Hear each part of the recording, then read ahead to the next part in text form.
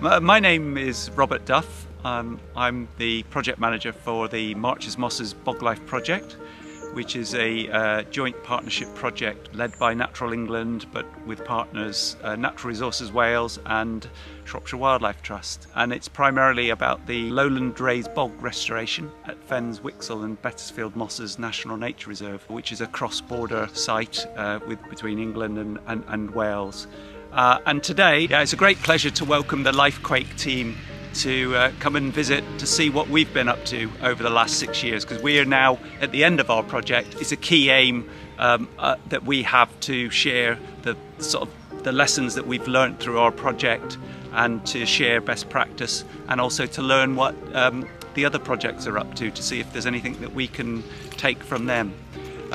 So we've spent the day a little walk across the moss, showing the different actions that we've been undertaking in terms of restoring the middle of the moss using a lot of peat bunding techniques, and then showcasing some of the work that we've done on the bog edge restoration, involving pasture to bog restoration, forest to bog restoration, and even some brownfield remediation work that we've undertaken. Life projects are amazing opportunities to really do some amazing work in conservation, so I wish the very best for the LIFEquake project as it goes forward.